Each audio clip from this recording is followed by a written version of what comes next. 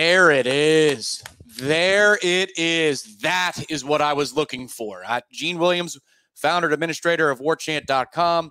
I looked at the third quarter and I scoffed at it. Florida State came out, took care of business today in the way that you wanted to see.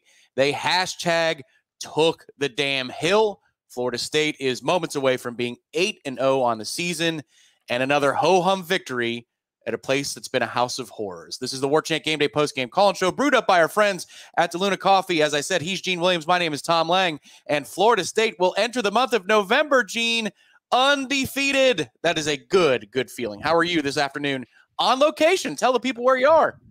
I'm in an undisclosed location in the Georgia mountains. Nice. Let's say that. So I'm chilling a little bit. I just knew the boys were going to take care of it. And can I say, without being too cheesy, that FSU has exorcised its demons, by taking out the little pesky demon deacons who have really been a thorn in FSU's side the last few years. So I know you and I both picked similar scores that were the ones in the staff. Let's throw it out there now to pick FSU to get into the 40s. Because I know there's a lot of trepidation by the staff and by a lot of fans going into this game, and I get it. Based on the history of this team, they seem to always have FSU's number. But just what I saw on film, this was not a good offensive team. I didn't see them really generating anything without the help of the officials. And I think one of those touchdowns basically was with the help of the officials that they got today. And, it was the most complete game, Tom, that I think we've seen from quarter to quarter. Yeah, there was it's a sleepy nooner in Snuggy Hill, so you had to go take a nap for one quarter, which they did in the third quarter when it was 9-0. They were outscored 9-0, but you missed your first field goal. Fitzy, you've been doing great. If you're going to miss it when you're up 30 points or whatever that was and you miss it, that's the time to miss the field goal. So I'm okay. Keon Coleman, another great game, but just like a man amongst boys, at times with him out there, look great. And I love the fact, Tom, we get into a little bit more of the schematics, but I love that they employed with a lot of the wide receivers out, including Johnny Wilson. They employed more of that shorting dump-off game to the running backs, a little bit to the tight ends as well, which I think was a nice addition, which I want to see this team do more of instead of continually trying to go vertical, especially when you don't have the talent that you usually have back there. Florida State is running the Mario Cristobal right now. They're putting the knee to the turf inside a minute to go, so this is going to be a final score for Florida State. 34 of the points that they scored came in the first half, and that's all they needed, really. For today's game. You felt like, Gene, if they were going to get into the upper 20s, lower 30s, Wake was not going to be able to run them down. And 6 of Wake's points come in third quarter garbage time. That's right. I will call, 9 of them. 9 points in the third quarter garbage time for Wake Forest. I get it. There are some out there that are saying, where's the complete game for Florida State? They did it. The first half, this game was over. Dave Clawson told you how over it was when he kicked a field goal on their opening drive of the second half. He knew that Wake wasn't going to run Florida State down. This is exactly what you wanted to have, especially when you're shorthanded on the offensive side. Gene, I am tickled today. I am enjoying a nice little espresso from our friends at DeLuna Coffee, and I'm going to pour it out right now in celebration as Florida State, it is a final, wins the ball game by a final score of 41-16, 8-0. Tell us, Gene, what it is that you're drinking from the Blue Ridge sector of the country. Yes, since we are in Georgia, I'd like to go try the local. Well, it's not really a local brewery, but it's close enough. It's from Athens, which let's go Bulldogs today, of course. Anyway, in honor of them playing the Lizards today. So it's called Academia Brewing Company. I've not tried this before. It looked cool. So they call this a Norwegian wheat ale from Academia Brewing Company. So we'll give this one a shot today as we pour it into the glass. So I'll let you know how it is. All right. We'll see how many Tomahawk helmet stickers Gene gives that beer in just a moment as he gives you a proper review. This is the Warchant Gameday Postgame call-in show. We'll be getting to your calls here shortly on the postgame show as Florida State is 8-0. You'll see the commercial a little bit later, folks, from our friends at DeLuna Coffee, but the script was written by Brett Lemmix, Ed and Brett Lemmix, 30-plus years of experience in the coffee game, that said, picture this, it's 8-0. Florida State is on the road at Pitt, having ravaged the ACC schedule before them. Largely true. Florida State is undefeated going into November for the first time since, I think, maybe one of the shows in 2015 we cared about, but certainly 2014. Wow. The college football playoff show, the ranking show, matters to us for the first time this decade. It's been a minute, That comes Tuesday night. We'll see where Florida State slots in. But this is the exact kind of win that you're looking for, Gene. Nobody can caveat anything about what Florida State did today to an above 500 opponent in Wake Forest. They hammered Wake Forest. And, Gene, I will say they did so in spite of Tobacco Road's striped finest efforts in the first half, which was, again, a lot to overcome. The third quarter, they hit Florida State again with a bunch of ridiculous moments where you say, I can't wait to get out of this conference. And yet it did not matter. It did not You know matter. what? Go ahead. You're right, Tom. But you know what? In a way, I guess at first I knew going into this game, it's Wake Forest. They're the love child of the ACC. They always, I think against some other ACC teams, they always seem to get the refs on their side all the time. So you knew going in, so it tempered it a little bit. I was like, okay, you just know you're going to have to take them on. And then the fact that, FSU just so outclassed them. The officials really couldn't do much. They couldn't even help Wake cover the spread. They weren't good enough. The refs weren't on their game. They couldn't come through for Wake today. So they tried to, especially in the third quarter. Yep. I think it was 55-0 in penalties and 55 yards to 0 on the other end, which really helped them get those 9 points that they got that quarter. And when you see quarterbacks sliding and getting hit, and not only hit, guy throwing his arm down on his helmet after the slide. And that's going away. Come on. That's so obvious. Every official on the field can see that. Yep. It's ridiculous that stuff like that is let go time and time again. But again, who cares? Florida State blew the hell out of Wake Forest, and all's good in the world. FSU's 8-0. It's close. For those of you that care about covers, it was close because of the officials. I think they were worth a score or two once again today. But it doesn't matter. I'll go through some numbers here for Florida State. If Director Ben has the stats behind the scenes, he can pull those up at any time. But I'll run through them.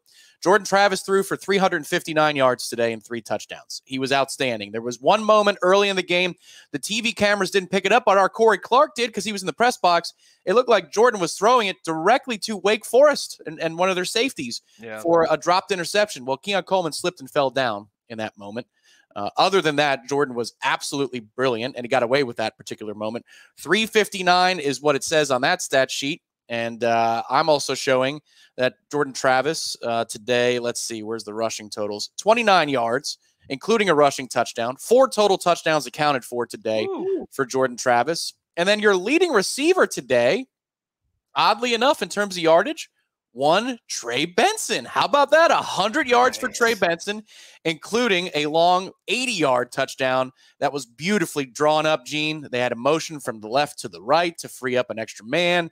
There had 2 blockers downfield, offensive linemen downfield, a nice little screenplay, and Trey Benson was off to the races. That's all in part of a 155-yard from scrimmage day for Trey Benson. He had a touchdown late in the game, Gene, on a 3rd and goal from the 18-yard line. An outstanding day from Trey Benson. All-purpose yardage again, 155 yards on 14 different touches. Keon Coleman continues to shine. He was brilliant. A one-handed catch. Another brilliant catch in a one-on-one situation earlier in this game. 2 touchdowns for Keon Coleman. He was awesome. And then defensively speaking for Florida State, Gene, this is a number that we've been hearing about a lot from the fan base, and rightly so to a degree. 5 sacks on the day for the defensive front. Jared Verse had 2 of those, and 10 tackles for loss for Florida State. A comprehensive win for the Seminoles on both sides of the ball. They had 300-plus yards in the first half. There was a graphic at halftime that Florida State, actually before halftime, that Trey Benson's touchdown, Gene, was 80 yards. Wake had 81 at that point. They had Jordan Travis total yards, and it was into the hundreds. And Mitch Griffiths, the quarterback for Wake, had two total yards. They were coming in to halftime. This was just dominant, Gene, across the board. Everywhere you look, there's good news on the stat sheet. Yeah, it's great to see Jared Verse. And all people are like, where's Jared Verse? Where's Jared Verse? I think he's played pretty well, but hasn't put up the sack numbers. He got a couple sacks. He's a big force on defense. Great having him out there. I don't know how many tackle totals he had, but we knew Braden Fisk could have a big day today, and I think he penetrated a lot. And really, that slow mesh is good. That thing is so annoying to watch. It was so fun to see FSU blow that thing up time and time again. Like you mentioned, 10 tackles for loss. That's doing some things. When they have to go behind the stick so many times, that really helps. Go ahead, Tom. I was going to say, this is where, the away book, we'll see what the final numbers say. But it has Braden Fisk with 3 tackles and none for loss and no sacks. So, what happened on the 2-point play. So Braden was a big factor in this game. The defensive line, Gene, there were a couple of sacks of the quarterback where 3 or 4 guys are there just caving in the Wake Forest offensive line. They did a really good job today. They really did. If you were looking for a no-sweat Saturday afternoon, you absolutely got it today. I know what the third quarter looks like, but you've got officiating. You've got just no. This is but not. We're all zen, Tom. We don't care about the officiating. We knew it was going to happen. It didn't matter. Correct. FSU beat Snuggy Hill, the officials in the ACC, and they blew them away. We are looking forward to a photo from Ira and Corey in addition to the wrap. Hopefully there's a flag planted on the damn hill. That's what we did today. But I'm telling you, this never sniffed Boston College. This never sniffed that kind of a scenario. I thought they were fine today, straightforward. Hey, a couple things, Tom. First of all, are we pretty cool with the ice uniforms? I mean, obviously they played well. I don't mind. I like the fact that, and look, I'm the traditional guy. I don't usually like stuff, and I love those gold helmets. They're the best helmets, in my opinion, in college football. So anytime you take those away, I'm not happy generally. But the fact that Wake was all black, it was kind of a cool contrast that you are all white. So I don't, as long as it's not a staple, it's not a regular thing. Maybe once a season in certain situations, you pull out the ice. I like those. So that's a positive there. The one thing I want to get your opinion on, Tom, and I've seen this more and more in college football in a couple FSU games, is these late substitutions by defenses. Yeah. And it looked like twice Wake did that, and twice Florida State had to call timeouts because they're substituting to the last second. I don't get it. I know one time Wake got called for a flag for basically doing this, but there's something, maybe this is an off-season fix that they have to do something to stop this. There's only, at some point, you can no longer substitute or whatever the case is. Yeah, I think that's a situation where Wake, I think, was warned probably earlier in the half. They were taking their time. They read the rule before halftime. Bob Wischusen did on the broadcast, and he said that it's you have a reasonable amount of time. So there is latitude given to the officials to determine what is reasonable. But you could tell that Wake was substituting just for the hell of it. If Florida State had a late sub, 10 seconds left, there's a kid that they want to be in on that play, but they send somebody in from the sidelines to force Florida State's hand. One time it happened in the 3rd and 36, I think it was. And then, another time was before the half when they took too long, and the official, the umpire just said, the hell with it. You guys are taking too long. Go ahead and try this kick before we go into the halftime locker room. And that's when Clausen lost his mind, but they were killed for an illegal substitution. Sometimes, Gene, in short, I think it's our sloppiness. And then other times I think it's just coaches taking advantage of the latitude given to them by the rules because they think, what's the worst that can happen? A 5-yard penalty, or they have to spend a timeout. So it's worth it to the coaches to give a shot at that. Pure gamesmanship, but again, something that did not matter. Well, like I said, I would hope they would look at this in the offseason and maybe instead of reasonable, give a certain time. That's your last time you can substitute somebody and something like that. The other thing, the only real negative I could find, they sleptwalked through the third quarter. Like you said, we knew the game was over. So really, you can nitpick and say that's a problem. Not that big a deal to me. I guess the only thing I was a little bit not thrilled about is the fact that no other wide receiver really stepped up. Kentron Portier had the one catch early on. Yep. Other than that, that group of wide receivers just completely disappeared. Now, I will say Morlock and Bell stepped up and did fine in this game along with Keon. And I wonder if this would have been the game if Destin Hill was healthy. This might have been a game where he might have really broken out. It's a shame that he was not available for this game. I would like to see, because he would have been the clear number 2 receiver in this game. So I would like to see somebody, whether it's Williamson or Portier, drop the ball. I mean, Jakai was okay. I mean, nobody jumped out. Again, I'm nitpicking. 99% of this thing is very positive, but that's something I would have liked to have seen. Yeah, Jakai is a shoestring tackle away from maybe scoring on a throw over the middle. I thought, underrated ball of the day from Jordan was the one to Darion in the end zone. That's on Darion for not coming down with that catch. It's a little fade. That's an outstanding ball. Jordan is just doing counting there. Wake has 5 people to the right against 3 receivers. He's like, all right, I got a one-on-one on top of Darion. Great ball thrown. The best ball of the day, without question, was the one to Kyle Warlock in the second half. Teardrop right there. That is a fourth quarter dime, Gene. That is exactly what you want to see. Jordan had a really good day today. I get it. He did. There were a couple of near misses. The one Keon Coleman falls on the first drive of the football game in terms of putting throws in danger. But largely speaking, I think this is one of his sharper efforts. I'm not saying it's because Johnny Wilson was out, but Gene, the play calling was a little bit different. As you said, they're getting the underneath stuff going. The simple flare to Trey Benson on a 3rd down was a great play. It's something you don't see a whole lot of from us. There's so much good to take away from today. Doesn't that help his NFL stock too? Because that's something I think when the NFL is going to look at, and I know they made a point. RG3 brought that up a little bit during that. It's something he really worked on the offseason was his receiving game. And I think that's something that's going to make him more marketable in the NFL because anybody watches that, you need to be, if you're going to be a 3-down back, you better have the receiving chops. They're not even a 3-down back. You better do it. And he's improved that a lot. I'd like to see them do that more because you see when he gets the ball in the open field, when he gets that head of steam going in open space, he's a pretty special guy. He's a lot faster than people think he is, and he's got the size and ability to break tackles. The low angle camera shot of the 80-yard touchdown really gives you from the end zone, as they're zooming out, like, you can tell how fast he's moving. It's unbelievable. And then, one of the better throws of the day, Gene, was taken off the board by a holding that, again, it's on Casey Roddick. It sounds like, judging by the way Corey was tweeting, maybe the stadium video board showed a different angle. The TV angles showed nothing in the way of holding on Casey Roddick, because that throw to Kentron was outstanding. And that catch was outstanding. It was shades of Winston to Kenny Shaw 10 years ago, just before the half against Boston College. Same kind of sideline. You pluck it, and then you go in. That would have been a humongous moment for Kentron that's wiped out by perhaps a ticky-tack call. This is just a comprehensive win for Jordan Travis today. Humongous game for him. The numbers go along with the performance. This is very nice if you're trying to make a case to get an invite up to New York in December, Gene. Almost 400 total yards of offense in this game. Look, he did have the 1 or 2 passes that were probably would have had back, but like you said, Keon slipped on one of those.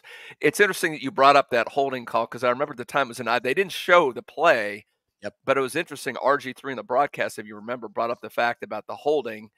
And on those plays, when the quarterback does that and rolls outside and you're him, if you're the defensive guy, throw your hands up in the air like you're held, and every time they'll call it. Like saw him do that, basically an acting job to get the hold. So I guess that's a credit to the defensive lineman for pulling a fast one on the officials there. If in fact it wasn't a hold, and it sounds like from what you said, Corey saw and other people there, it probably wasn't a hold, which is a shame. And I was critical of the receivers. I guess that would have changed my mind. Not really Kentron's fault that a ticky-tack call that back, because he did go up and grab that away for the DB. That was a beautiful play. Yeah, Daniel Prentice points out in the chat. What's up, Daniel? How are you? The PI in the next play was Bull, too. So he gets you get your there's your S-bomb, Daniel. You get one a postgame, just like Eric Angel gets one F-bomb per call. No, he doesn't get any more, please. We're trying to stay. I talked to Eric. No more F-bombs on the show. Oh, you did? Okay, never mind. Let's try not. I mean, not for a game like this. I mean, use your discretion. Yep.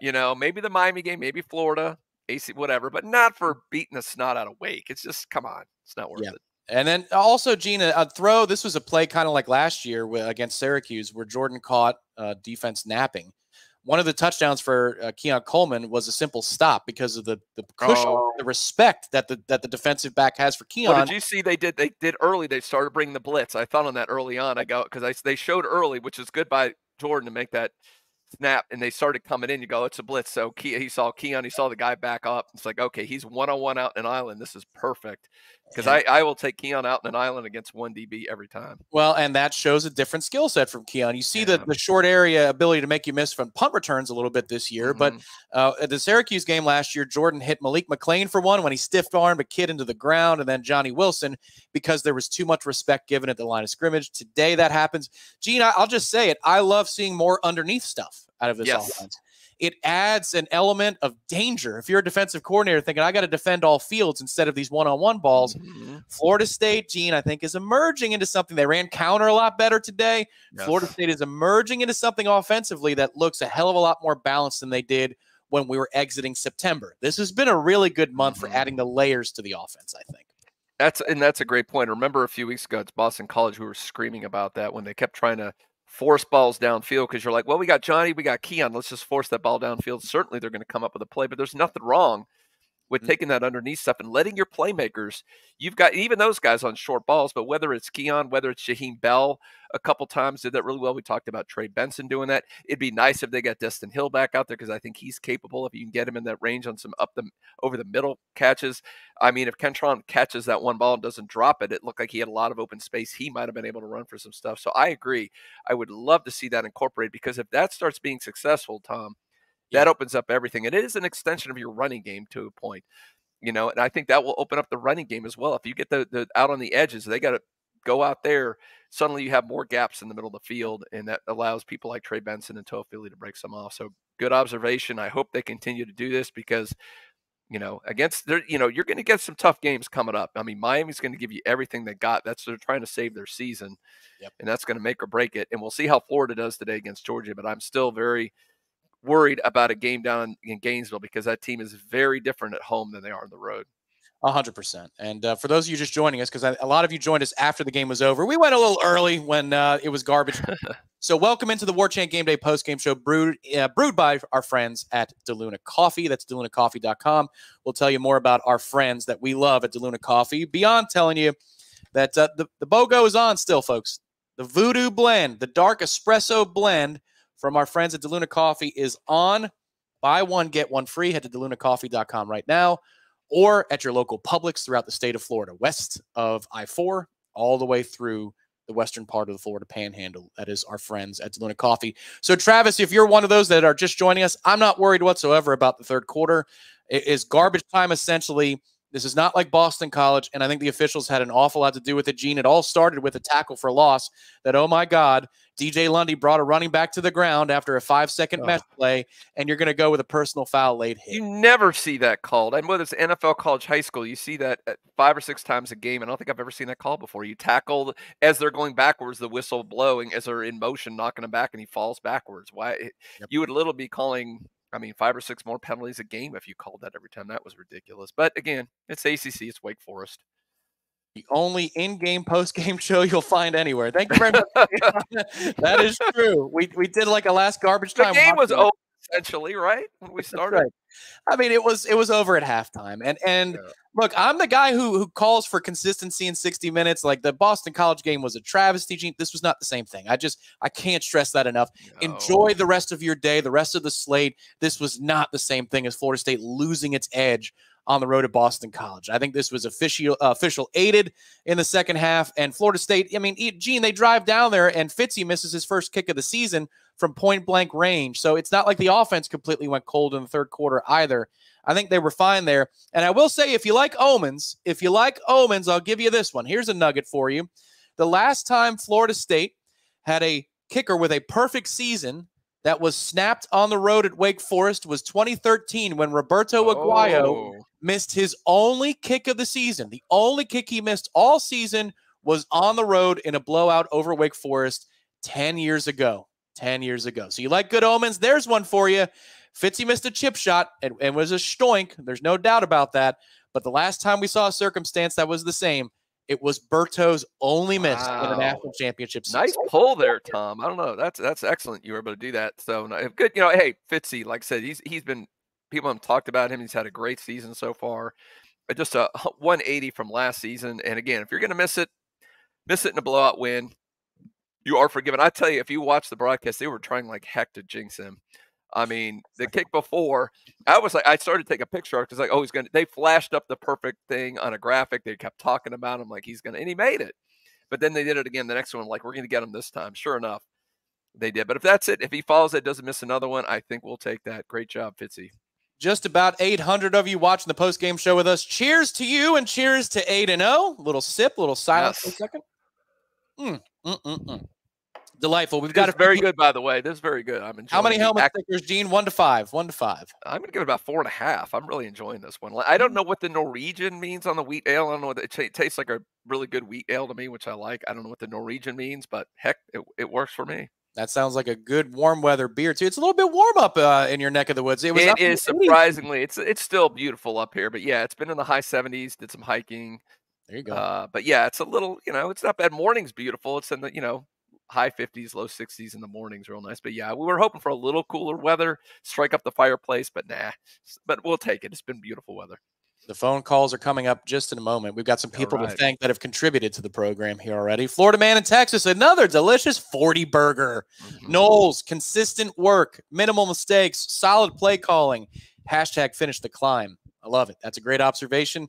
And Gene, we're going to make these 40 burger shirts. We'll make some 40 burger shirts. We all celebrate together when there's a 40 burger on the board. So thank you very much, Florida Man in Texas. Always a big time contributor to the post-game show. Joshua Benson was great today. Glad to see him bounce back. Coleman was a beast. Verse and Peyton feasted. I see a lot. Yep. Beast and feast. Very nice. Span with another huge kick return. 2 of them, in fact. Yes. You know what? There's another hidden play in the game, Gene. That kick return from Deuce to put Florida State in first down near midfield. It was on our own 40-yard line or thereabouts. In the moment, you're thinking, what are you doing? Why are you coming out from that in your own end zone? But he is shot out of a cannon. You see what confidence does when somebody finally has the light bulb click on.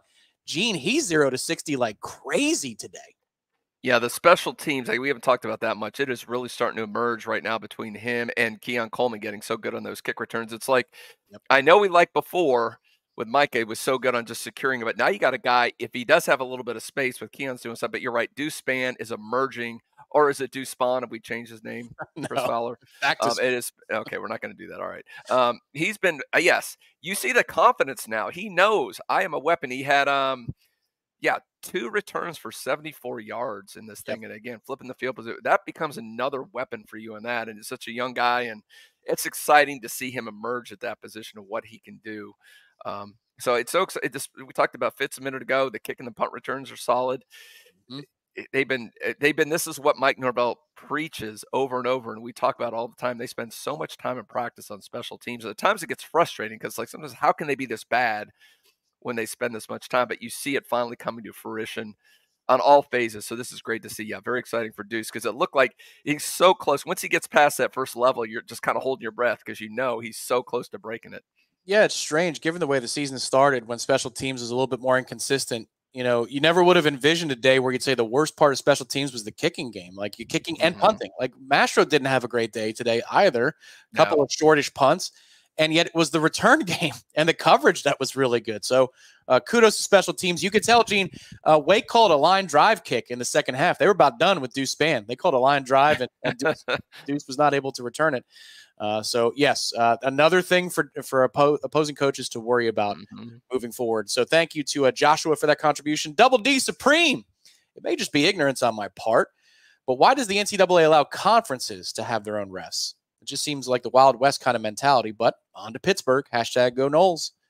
Yeah, maybe when we get to the Power 2 or Power 3 days, Gene, when it's, unified a little bit better, that's probably a half decade or a decade away. They'll do what, the NFL did where there's not AFC, NFC. They'll do what MLB did. There's not American League and National League. There's just one set of officials across the board, but we are not in that era. Aren't we reminded every week, Gene, that we have ACC officials to look forward to? I know. I've been preaching that for years. I hate the setup, but with the misconception is the NCAA doesn't run college football. The conferences run college football. So that's the way they have it play out with their own officiating crews. But for years, I wanted the NFL model.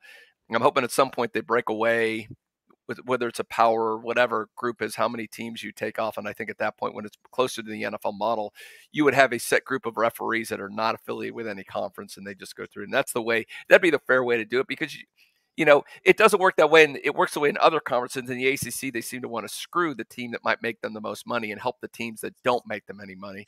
But you would think the motivation should be the other way around. It probably is in other conferences, but not in the ACC. I'm telling you, Gene, I was opining on the Jeff Cameron show this week that there's like rituals, there's torches and all this stuff where the officials get together, they bloodlet, worshiping Wake Forest. The amount of calls that Wake Forest gets, there has to be some kind of, hidden society with these officials that goes on, because it doesn't matter who the opponent is. Wake Forest gets the benefit of so much. They love themselves some Demon Deacons. Also, Double D Supreme, last thing on that, as I understand it too, their salaries are higher and lower. I think SEC officials make significantly more money than ACC. Like it's not all, there's not one officials union where they're all paid the same. Oh, they do make more. The one thing I saw that I read was interesting. I don't know if you saw this, Tom, but it was the SEC officials, my understanding. So what happens is after a game, they immediately go into a film room and break down the plays, their mistakes, everything like that. So it's something they do that's unique, where ACC, it's just, it's at the end of the year. It's like, well, let's review the plays. There is no in-season correction in the ACC. Again, that's maybe a being on the cheap, whatever it is, but you hear the process of how the SEC trains their officials throughout the entire season, where the ACC is just whatever. You could have the worst official all year long, and no one's going to stop him from doing this, because there's no, other than coaches sending in film, which apparently is ignored when FSU sends in mistaken calls. I mean, there's nothing done. I think they're giggling on the other side of the line when Mike calls over. Yeah, man, sorry. Sure, buddy. Johnny Zeno Brigandner. Only upset today is me with the refs. Great first half. Still want to play all 4 quarters. Understandable. I'm not sure today. Thank you, Zeno. We very much appreciate that. And James S., you'd think we were 0-8 as much as everybody complains. He's going Aaron Rodgers on you. RELAX. Signed Aaron Rodgers. Hey, man. Wow. James, it ain't me Well, today. the message boards, I love going in there. If you ever do yourself a favor, you don't go in there. If you're don't get stressed out about it. Go in for fun. Go check our message board. It doesn't matter what happens in the first quarter. There is always people. Our defense sucks. It's time to look at a new offensive coordinator. Mike Norvell doesn't know what he's doing. I mean, you can go back, you can find those threads. It is hilarious. I mean, people just expect touchdown on every play and 0 yards for the other team. But again, I get it. It's the passion of the fans why they act that way. Henry, thank you very much for the comment here. Definitely the most complete game we played so far, and I thoroughly enjoyed it. Ditto, my man.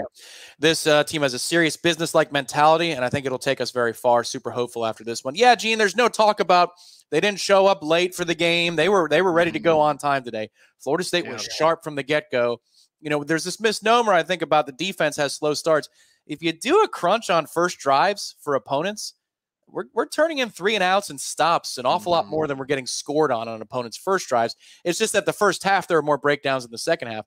But FSU was ready to play. I had no illusions through a couple of drives. It was like, oh, no, they're reading their press clippings or there's complacency here. I think Mike Norvell had them primed and ready to go today. You think there was some, just because of Wake's recent history against Florida State, you think there's a little extra vinegar with this team? I know there was with the fans, but sometimes what the fans do and what the players and coaches do is a little different. But it did seem like there was a little bit more what for this team just because of what Wake Forest has done recently. Yes, and I should say this before we go to our first caller. Wes, hang in there. I'm going to get to you in just a second. Way to go, fans in the stadium. We could hear you all game long. We could hear you from the start of the game, the pregame show. Ira went down to Snuggy Hill and joined us for an interview on site. You could see how much garnet there was in the stands. You guys were phenomenal today. It was loud when Wake Forest had the ball, and you could hear it on TV. You could hear the war chant. You could hear all of it. You guys were fantastic today. And you took the hill. Congratulations. Yes. And full marks to the fans that were there. And mentioned on the broadcast, they mentioned it several times that there's a lot of FSU fans here. When they notice it, it's legit. So great job, guys. Way to go. Now we go to our first caller of the afternoon, just after 4 o'clock on the East Coast on an 8-0 kind of Saturday for Florida State. We go to the Villages. The phone lines were packed last week. He couldn't get in, but he gets in today. First caller on the board is Wes in the Villages. Good afternoon, Wes. Welcome to the program. What's up, Gene and Tom? Good to catch up with you guys. Yeah, last week I left the stadium and stayed in Tallahassee, and I'm like, I don't get through. And so when Terry said I was the first call, I said, well, that's redemption Saturday today. And so I ain't a lot to say other than just it was an impressive game. That second quarter was so much fun to watch. It just shows you how lethal this offense can be. And all things considered, being down Wilson, Hill, and, I don't think Scott played. I didn't see it from O-line, but you got to be pretty pleased. And one thing I will say, you don't need more evidence to know we got to get out of this conference and this officiating. I just feel like we're never going to get calls. We're just going to have to just accept it until we're out. I think that's unfortunate, but to know that the calls aren't going your way and still play like that and, dominate Wake and get that monkey off your back after hadn't beat them in several years. That felt really good. And I loved hearing the war chant echo. And I had a lot of friends there, and that was just a great turnout for our fan base.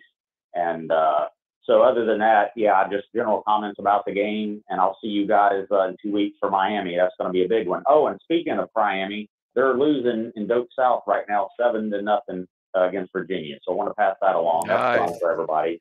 And you guys don't forget to hit the thumbs up, subscribe to warchant.com, the best in the business. It's only $1 for a month. You're crazy. Gene should be have his temperature checked for giving that kind of deal away. And y'all get you some DeLuna coffee. It's fantastic. Support everything. Hit the thumbs up. Y'all be good and go Noles. There we go. Wes. Thank you, Wes. As always, Mr. Promo himself. We look forward to seeing you at Hotel Indigo in the weeks to come. And hopefully Florida State at that point, Gene, is 9-0 as they return home for the big matchup with Miami. So, Wes, good observations all around. Yeah. I posted earlier today, Gene, we were called for a horse collar in the second half. Nobody saw the horse collar in the first half. It's the second drive. They saw it all over the place against Florida State, didn't they? Good freaking Lord, Gene. Jordan is being dragged by his horse collar for about 4 or 5 steps. Here's a quick little shot of it. Look at that. I mean, and it's 3 or 4 steps that's going on for. And that's why he got up pissed off. If you saw, he was jawing with the defender.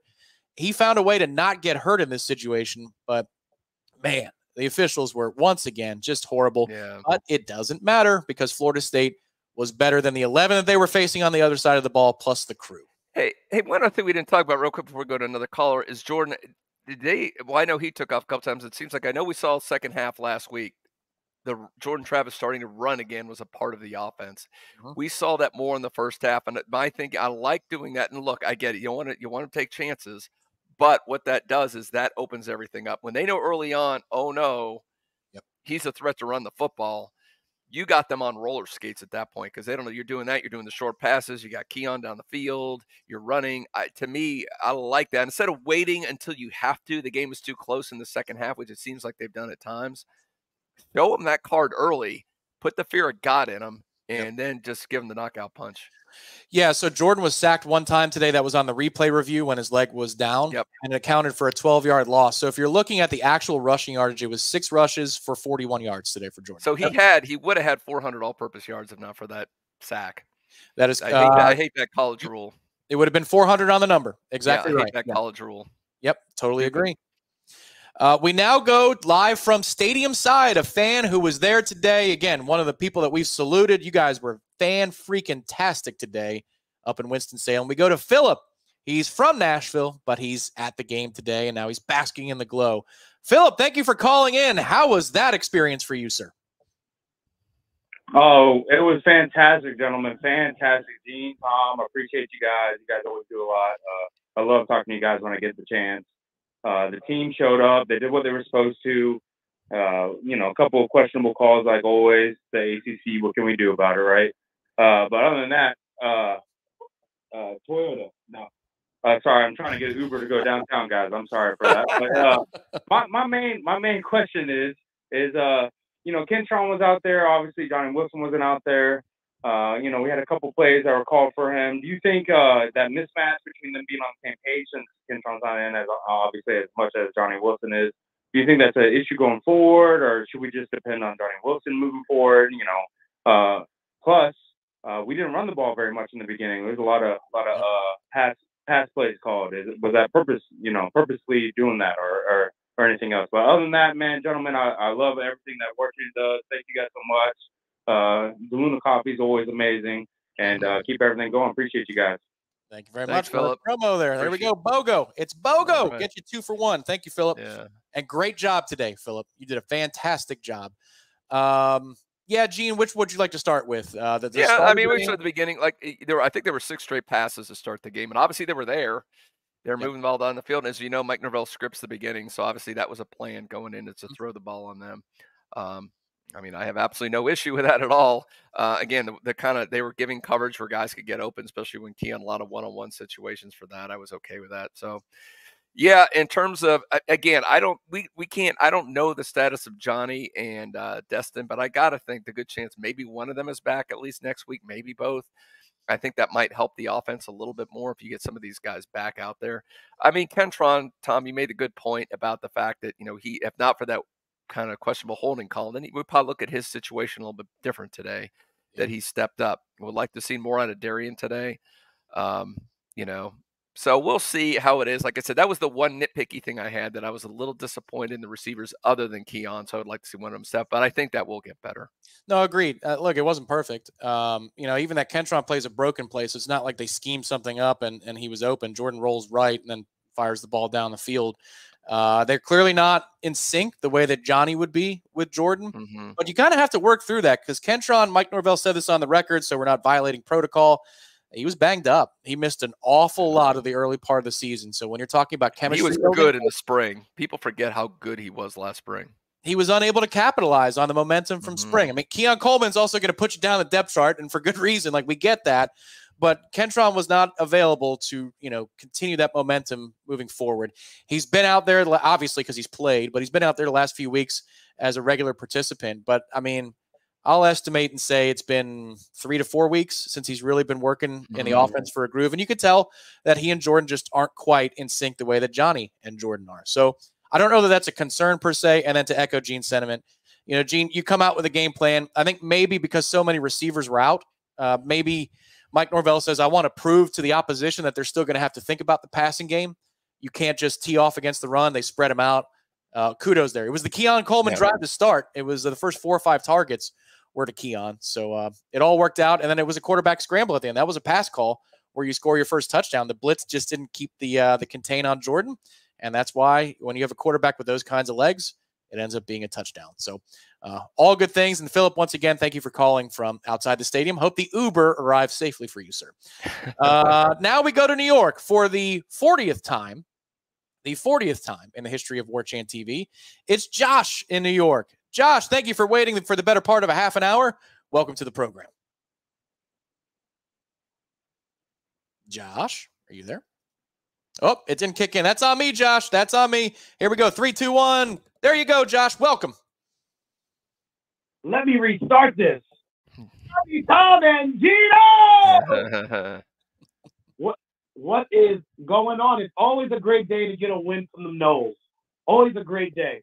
I did not, like you guys, I did not have a problem with a single thing today.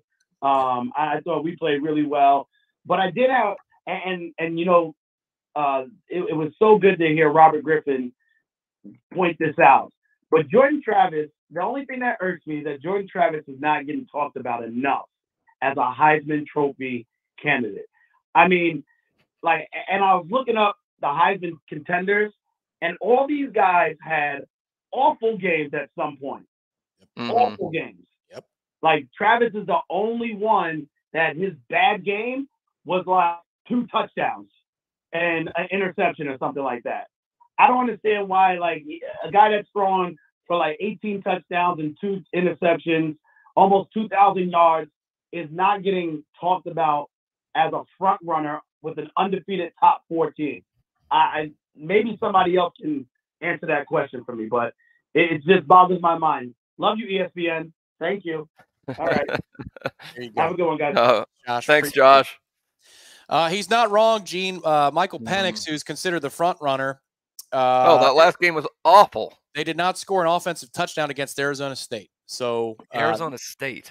Yeah, I think if it's me, I think it's Marvin Harrison Jr. is on the short list, and then still to be determined on what quarterbacks you would invite.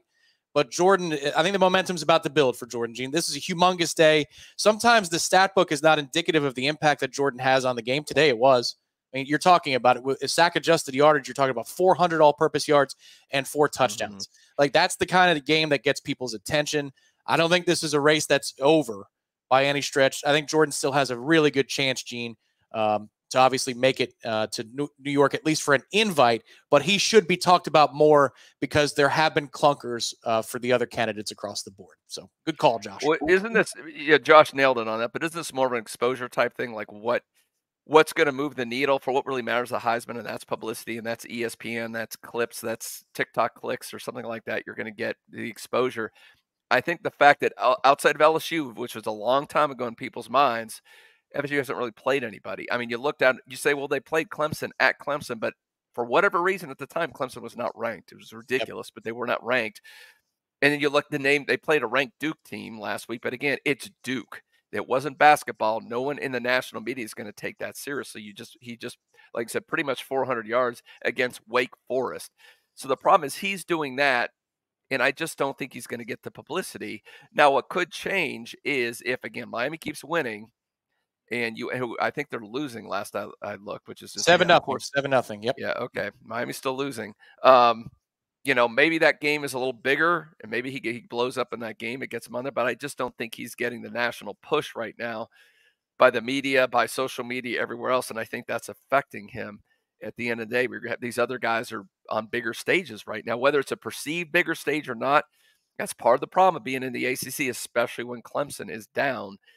This is kind of reminds me back in the 90s almost, where it was FSU and everybody else. There just isn't anybody else standing out. So they're not getting that. Obviously, Florida's not what they used to be. Now we'll see. Maybe they'll go on a run. They'll do something else. But they need him to have a big national game where he blows up and maybe he gets up talked about, a legitimate candidate to win. I think he gets the invite, Tom, I guess right now everything's hold, but I don't think he's a legitimate candidate to win it, and he should be. I think that was the point there from Josh. I agree. He should be a candidate at this point because he has not had a clunker. It's a great argument. It's a simple one, and we'll see if it's one that takes shape. You still got a month to go in terms of creating your resume. Sometimes people are slow on the uptake. So a couple of scores that, we don't do this very much in the 3:30 post games, meaning the noon kickoffs, but time to take a look around. Kansas is in decision mode here, 4th and 4 near midfield, down a point to Oklahoma. And look at this. If Oklahoma wins again, people are still going to there's people legitimately want to put them in over Florida State after UCF and Kansas. They shouldn't even be in the top 10. They freaking suck. Stop this nonsense. I mean, talk about game control. What are the odds ESPN brings up game control when they do their selection show and they talk about Oklahoma next week? No freaking chance. Or Washington and Arizona State last week. Their only touchdown was a pick 6 late in the game. So that's one set of scores. ACC scores are also interesting. I'm going to pull those up now. Let us see. You've got, oh boy, NC State. Look at this. NC State up 24-7 on Clemson. Wow. Well, Clemson's packed it in. We have quit watch in Clemson, South Carolina under Dabo Swinney. This is NC State. I got to check and see when's the last time they scored 24 in a 2-week period of time on offense. 24 points. Oh my goodness. Okay. So in their last 3 Power 5 games, their last 3 ACC games, NC State has amassed a total, doing the math real quick, of 34 points. Oh my gosh. Yeah. 37 points in their last 3 ACC games. They have 24 on Clemson, and that defense that's really good in the first half. So interesting developments there. Notre Dame with a slim lead over Pitt. This is an elimination game here. Duke, the FSU hangover. I'm telling you, man, they gave everything they had to that FSU game. Interesting stuff. So Louisville up 14-0 in the second quarter. That makes Director Ben behind the scenes happy. That's his original affiliation. Of course, he loves Florida State more now, folks. But Virginia up 7-0 over Miami as well. So that's the rundown on the scores that are going around the country. One more call before we take a break. We go to Ocala, and we talk to who this is. Ocala. This is not Gene in Ocala. I was waiting for Gene. Jeff in Ocala. Welcome to the program. Go ahead, sir. Hey, gentlemen.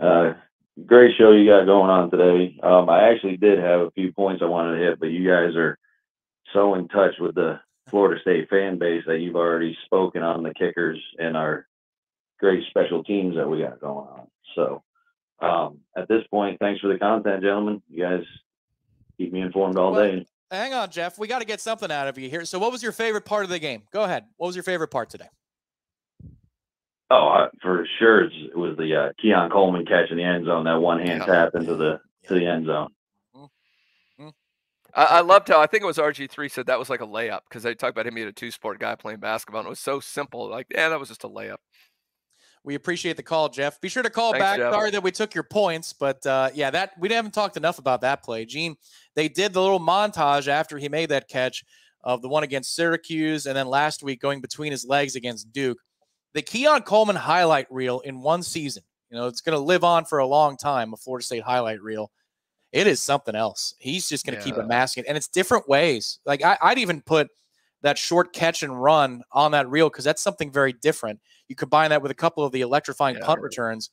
What a get that was out of the portal. What would Florida State be without Keon Coleman in the offense? I mean, this is the kind of game. This would have been a scary game without him because not too many people were stepping up in this game to see him, especially early take control. So that's 9 touchdowns so far this season. So he's on pace for some pretty legitimate numbers if this continues to play out at this rate with him. But yeah, that was a great play. Did he get that against Seatbelt, as they called that guy, the DB that they were going on and on about, that seatbelt? I would have loved for Keon to just do the seatbelt right there. It would have been awesome. It was a strange day, Gene. So, when he has that touchdown, the catch and run, Robert Griffin III says, put it down like a toilet seat afterward. And I tweeted out, like, what does that even mean? RG3 from the press box responded to me. He responded on Twitter. Did he? What did he say about vomiting? What was it? It was about toilet seats go down. I was like, geez, dude. Okay. What? Yeah, it didn't make much sense, but he took to Twitter. I didn't add him. I didn't tag him. I don't follow him. He doesn't follow me. But apparently he was checking his mentions in the break. So there's a bit of a window into good for RG3 for reaching out to you. I will say, and he's a hot topic on our message boards all the time. I will say, look, he's gotten better. He was hurt when he first started. He was just you couldn't stomach, you couldn't listen to him. He was so bad. He still tries to be a little too funny at times and coming up with things like that just don't really make much sense. But you know what? I like. He has passion. He's exciting. He's into the game. He makes it a little bit more fun to watch sometimes. So I'm okay. I've kind of grown to be okay with RG3. Well, I think his opinions are usually spot on. Like I think he was presenting. He knows the game. Yeah, he knows the game. But sometimes it's just about he tries. It's entertainment. It's the entertainment business. But there it is. Man, on like it was a toilet seat. And I'm like, I didn't understand that because you're referring to something as it. I was like, this is a reference I don't understand. But there he goes. During the commercial break, he was checking his Twitter. So go figure. Thanks to RG3 for responding to warchant.com during a live broadcast on ABC. What a strange day. Not strange that Florida State blew out Wake Forest, though. That Gene Williams called it. He said a 40-burger was coming. I agreed. A 40-burger was coming. And look at that. Florida State dropped 40 points on Wake Forest. They are now 8-0. We're going to take a short break, go back to the phone lines after this from our friends at DeLuna Coffee. Picture this. Saturday morning, November the 4th, 9 a.m. Game day's on your TV, and FSU has dismantled their ACC schedule to this point. They're 8-0. Kirk, Reese, McAfee, and Desmond are debating whether the Noles are going to be the number 1 or number 2 seed in the playoff, and JT13 is the front man for the Heisman. Life's pretty good, and guess what? It's going to get better, because your DeLuna Coffee Warchant bundle came in the mail yesterday. You tell your wife, I'm not superstitious, as you pour your DeLuna Voodoo Coffee blend into your new stainless steel tumbler. You add a scoop of cocoa to die for from DeLuna, and mutter a curse under your breath onto the pit's secondary. No voodoo necessary for that, though. The opponent was doomed from the start. Johnny and Keon, they don't need DeLuna's help to make the opponent's life a living hell. But in honor of the 2023 FSU offense, enjoy the DeLuna Coffee Pick Your Poison bundle. Check the drop-down menu for all available options. Wake up and enjoy DeLuna Coffee today. Head to DeLunaCoffee.com. That's DeLunaCoffee.com.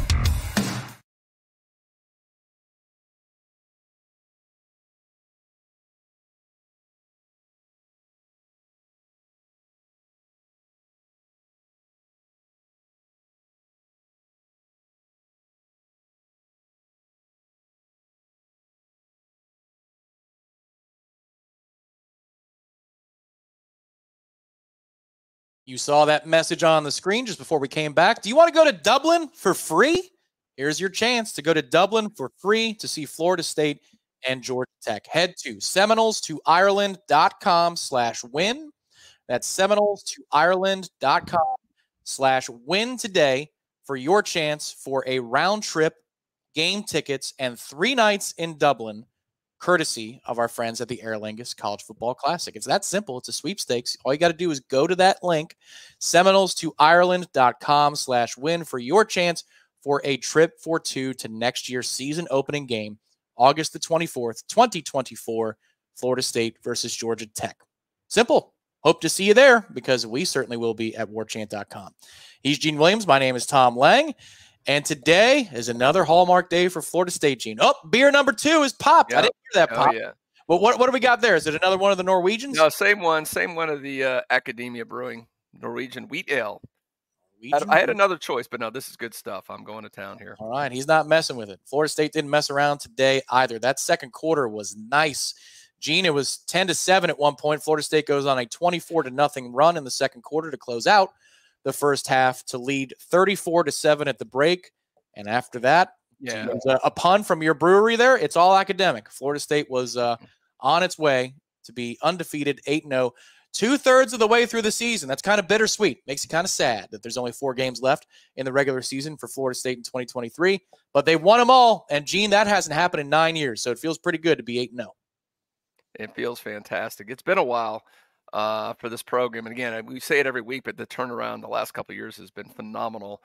Great job by Mike Norvell, Adam Fuller, Alex Atkins, the entire staff. They've really done a great job getting this program to where it is now, where they're a complete team. And we saw the most complete game I think we've seen all season. So you like to see this as they progress. I think we talked about some of the little subtle changes they did on offense and the play calling. We like seeing that. Mm-hmm. We like the fact that the defense, really, other than one play where they lost a little gap integrity on that long run, I mean, for the most part, I mean, it was almost a perfect game by the defense. Other than that, I guess, and shortly thereafter, they had about a 19-yard pass to get them down the 1-yard line. There was obviously a breakdown in coverage because the guy was wide open there. But I mean, really, you have to give, and people don't like to give Adam Fuller credit, but you've got to give him a lot of credit, especially lately. It seems like the defense is getting better, Tom. Yeah, they are. It has 155 yards, sack adjusted, for Wake on the ground. 155 yards on 44 carries. That's a really healthy yards per carry clip. When you throw in, Gene, that there was a 51-yard run. Breakdown on that play. That was just two guys in the same gap. You don't want to say it happens and you just shrug it off. You got to clean it up. But they did a really, really good job today. Gene, they've been the catalyst. Like, I get it that Jordan Travis should be in the conversation for the Heisman Trophy, and we agree with that. That's 100% true. That Keon Coleman's electrifying, that Trey Benson's a stud, and Johnny Wilson, he's gotten better at catching footballs, too, in the last month. He's had to fight through some injuries. They're loaded everywhere. But the defense after the bye week, and really even starting in that second half at Clemson, Gene, the defense has kind of led the way here for Florida State. We don't talk about Florida State as a defense-first team, and these are some bad offenses that they've been playing, but they're doing what they're supposed to do to bad offenses, and that's the second year in a row that that's happening. So there's real improvement there that maybe we don't reflect on enough at how much better Florida State has gotten defensively. Well, I think we saw sometimes early in the season where the defense was getting gashed at times. Of course, Boston College comes to mind. You just feel like the team has kind of learned from that.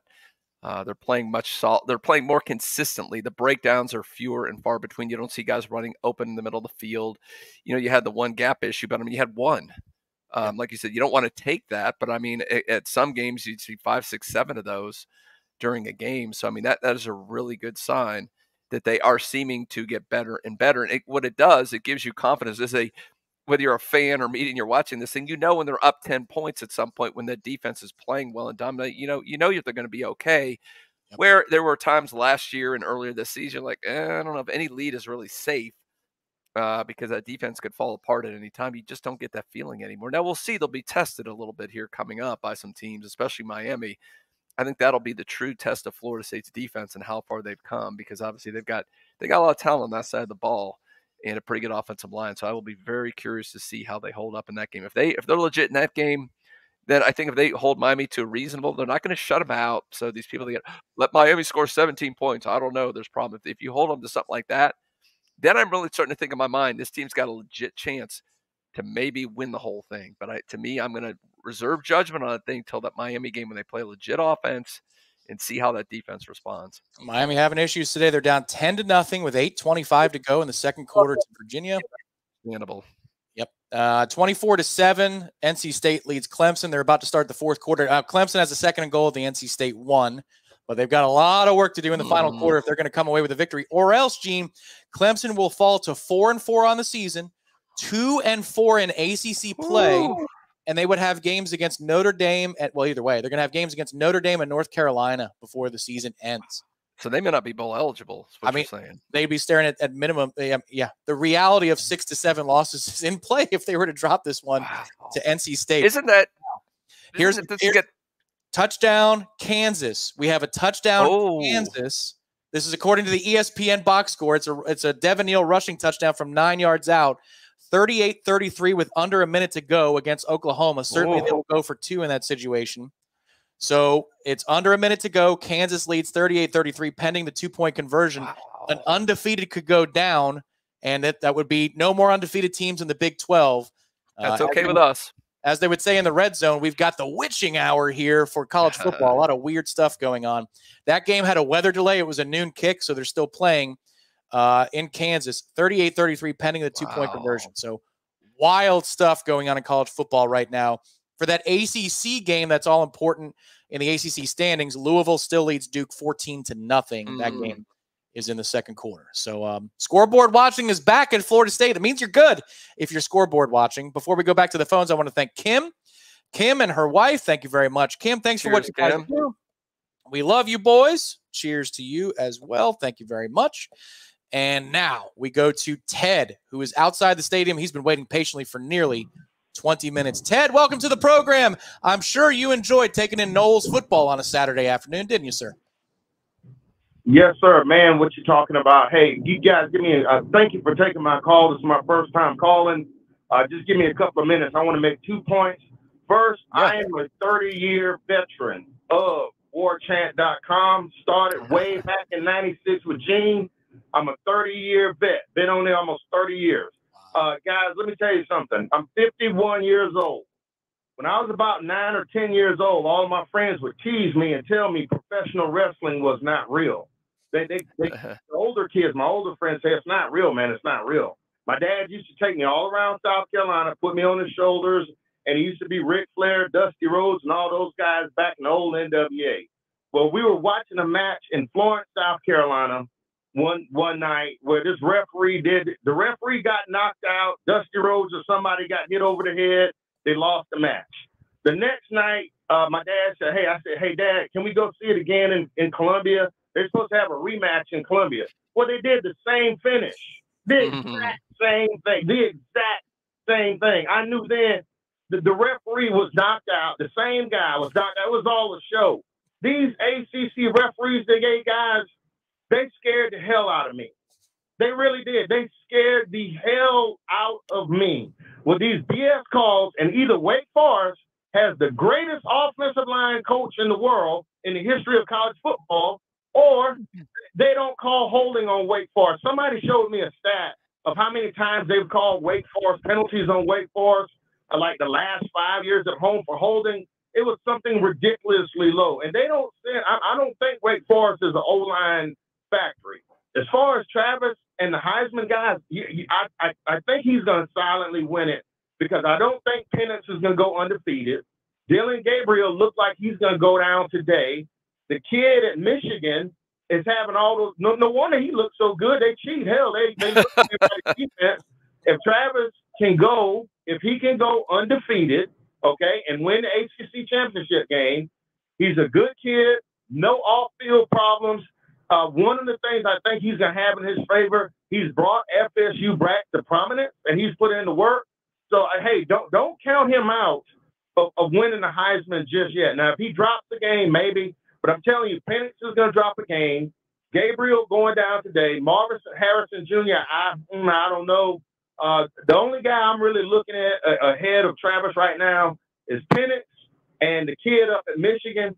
But if he wins out, okay, and wins the ACC championship game, he should win the Heisman Trophy, period. Because Penix is going to lose. They're going to lose a game. And like I said, there's too much cloud noise up there in Michigan. I'm going to hang up and listen to the show. Remember, 30-year vet, Warchant. Love you guys.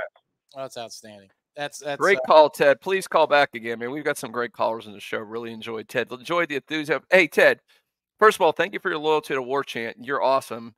And it's people like you that allow Warchant to grow like this and hire people like Tom and Jeff Cameron and Ira and all this stuff. So much props to you. And also props to you and all those FSU fans that were loud as heck at the stadium today. We could hear the Warchant reverberating the whole game. It's nice to see Noles just take over Snuggy Hill like that. So good by you. And Tom, good, interesting comments about the Heisman. You know, when you start to analytically look at how he broke down what's going on with Penix, and he makes a great point about Michigan. And you know how sensitive the Heisman folks are to any kind of controversy and what's going on at Michigan right now. That's true. That soils them. There's going to be a handful of voters going to be like, you know what? When in doubt, I'm not going to vote for that Michigan guy because there's a cloud over them that they're cheating. So, yeah, very good call, Ted. Yeah, agreed. And Ted, if you love Dusty Rhodes, you got a little bit in your cadence there for the wrestling fans in the chat right now. There's a little bit of Dusty Rhodes in Ted's delivery, so feel free to call back. Thank you very much for the call. Yeah, Gene, the thing is, I think if Jordan – stats matter, unfortunately, a lot in Heisman's races more than impact. Unless you're blowing teams out and you're putting the ball cap on every week in the third quarter, the Heisman voters don't understand the nuance of impact on the game that well. You know, Jameis obviously he had a baseball cap on in the third quarter all of 2013.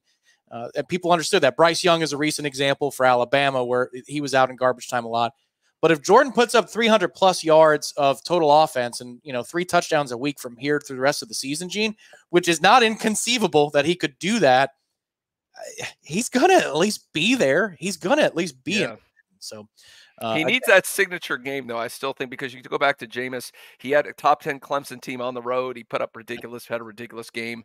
In elite Florida defense, he chopped up at the end of the year. I mean, he had some high moments. He had, even though it wasn't a great team. Even the play against BC, I think about the so-called Hail Mary, but that made every single highlight thing. I don't know if it, like Jameis had that run against, or not Jameis, I'm sorry, Jordan had that run against Florida last year. He needs some more stuff like that. I'm saying it's more about exposure marketing at this point for him, really, than putting up the numbers to me and all that, because as Seth pointed out, I think it is wide open. And there's a lot of factors weighing in Jordan's favor. So a lot can happen in the next month, but I think the good thing is he's in the race right now. We know that. So NC State leads Clemson 24-14. Miami has a field goal on the board. So they have now matched their output at home that they had last year against Florida State. They're at 3 on the board for Miami, 4:03 to go in the second quarter. 10-3 Virginia. And Oklahoma. How much time's left in that Oklahoma game? I can't. It looks like they're going to have a shot at the end zone here, Gene. You've got real drama. They're at the Kansas 23-yard line with under 10 seconds to go. And they need a touchdown. So there's real drama there. I'm sure the chat will let us know what happens. Usually the chat lights up with the result. We'll see. Someone just said, damn Kansas Swiss cheese defense. I don't know if that means anything. But yeah. Okay. We'll see. Kansas is getting screwed. No. Oh, boy. All right. Well, we'll see what happens there. We'll go to the phones. Let's see if we get this name right. Tat, is that right, in Baltimore? Welcome to the program. Tat, go ahead. Hey, it's Pat, P-A-T. There we go. Pat in Baltimore. Gene and Tom, how are you guys? We're doing well. Doing great. Welcome to the program. We're doing great, man. Go ahead. Thanks, man. So I am a 2011 alumni of Florida State, and I am a 7-year subscriber of Warchant. And it's funny because my family thinks I'm crazy every game day. I tune into the pregame, I watch the game, I listen to the postgame, I watch the Warchant rap with Corey and Aslan. It's an all-day affair over here. But anyway, I was just calling to say I'm super impressed with this team. I don't care what anyone says. We're going to win out. Anyone that says we need to fire Fuller needs to reevaluate. The team is on the right trajectory. The climb is going well. We escaped Wake Week with a victory. Right? Like Hartman, he's gone. A.T. Perry, he's gone. Dave Clawson, he's still there. He's still old, and he's still losing to Florida State, right? And one question for you guys before I leave. It's kind of a stretch, and I know we never cheer for Florida, but if Florida beats Georgia today, or Georgia slips up against, like, Missouri, say someone like that, LSU can go beat Alabama, and then Alabama beats Georgia in the SEC championship. Well, then we have an SEC conference champion with 2 losses. So do they put Florida State at number 1 and number 2 in front of all these other fraudulent programs, leave their coveted SEC champion out, and then we just go and win? I don't know. I'm hoping for it. I know it stinks for recruiting if Florida or Miami is good, but we need them to win, boost the resume, get that number 1 seed. And before I leave, put a smile on your face, my brothers. Because we at Florida State, and when we do it big, then. Thanks for letting me call in. There you go, Pat. Graduate of 2011. So Pat, when he was an undergrad, kind of saw the change happening in Florida State rising to prominence. Your guy here, the guy on the left, graduated in December of 2009. I did not see that change. The offense had been better, but we had not flipped the script just yet. They had to, in the pro combat uniforms, you guys remember that? Lonnie Pryor, Greg Reed, and E.J. Manuel had to rally to make us bowl eligible in 2009. So thank you very much, Pat. We appreciate that. Was that the Maryland game? Am I remembering correctly? They had to beat Maryland that last regular season game. 100% true. Wow. And down goes Oklahoma. The upset occurred. So for those of you keeping score at home, Florida State, no shenanigans can get in their way if they're undefeated. There will now be, at maximum, 4 Power 5 teams that are undefeated after championship Saturday. Florida State wins out. The committee is powerless. Even if they wanted to. They can't keep FSU out now. They are powerless to do anything about it. Wow. Well, given Pat's scenario a little bit, first, I'm never rooting for Florida. So throw it out there. Don't you still think, Tom, even if the SEC cannibalizes each other and whatever, they don't have an undefeated team, don't you think, assuming Michigan, Ohio State run the table, play each other, don't you still think they're going to put the winner of that game? Because it's going to be 2 top 5 teams and all that, because it's the last game of the season. It's going to be crazy ratings. The winner of that game is going to be number 1 because they love the Big Ten, and which means FSU would be number 2. I would agree. I think also, so you could see a scenario where 2 Big Ten teams make it if they both run roughshod over everybody, and then there's one's the 1 seed, one's the 4, maybe, and they slip an FSU and an SEC team, assuming the Pac-12 kind of falls apart. And I could see that. Yeah. It may or may not. Oregon has an impressive game going right now in terms of boosting its resume. They're up 21-3 at Utah. It's in the second quarter. Oh, that's Utah's not bad. So if Oregon continues on that road, they make it to the Pac-12, and maybe they beat Washington. You could. So we're going to end up playing Oregon again out west, is what you're saying. You know, Gene, I said it before the year. I'm not superstitious, but Florida State played in the first BCS title game ever. They played in the last BCS title game ever. They played in the first college football playoff ever with a 4-team format. They may play in the last one, and there's symmetry to that. So maybe indeed Florida State would be going out west. We will find out. But again, a lot of things happening today. Interesting games across the country in the ACC. Florida State's game was not one of those. Interesting to us because we like kicking butt, but not in terms of the upset specials, the super dogs, as they call them. Kirk Herbstreit put Florida State on upset watch early this past week. No, sir. 40 What burger. are you talking about, Kirk? Come on, buddy. 40 burger for Florida State, a 41-16 win. This is the last call for phone calls. Last call for phone calls. We got nobody in the hopper right now. We'll take two. We will take two more callers before the show signs off for the evening. Georgia has just taken, folks, a 24-7 lead over the 24. Wow. Yeah, that is not too bad at all. And the one note we have, I see somebody, John, here says, one game at a time, boys. Understood. What we do know is that Florida State will not be playing in prime time next week against Pitt. It will either be a noon kickoff or a 3:30 kickoff. Those are the two time slots. We'll know later today or early tomorrow. Good. Well, let's go with the 3:30. I mean, we've had enough of the nooners. I mean, you know what? Tom and I selfishly like it because then we can have a nice dinner and just our evening is off. But come on, we've had enough nooners. 3:30 is fine. Give us a little time to have some fun beforehand. So do a favor to the fans. Yep, agreed. 3:30 sounds good to me. Okay, we've got one person in the hopper right now. We're going to go to you in just a minute. Gene, let's talk about what's coming up on warchant.com the next couple of days. We got the Sunday Smash tomorrow night, 7 o'clock. That will be me and Ira. And assuming that travel itineraries are okay for the world traveler, the United States traveler that is Dominic Robinson, he will happen by for some analysis. And then a special program on Tuesday night. This is the first of its kind on Warchant TV, folks. We'll have a nice little fancy graphic and title for it in the days to come. But bookmark it now. For those 600+ of you that are watching, we will have a live reaction show to the first college football playoff rankings release. It's Halloween night. It's Tuesday, October 31st. I believe the show begins at 7 o'clock. We'll be hanging out for the reveal and then get an initial reaction for, 20, 30 minutes afterwards. But Florida State is going to be in the top 4, according to the College Football Playoff Committee.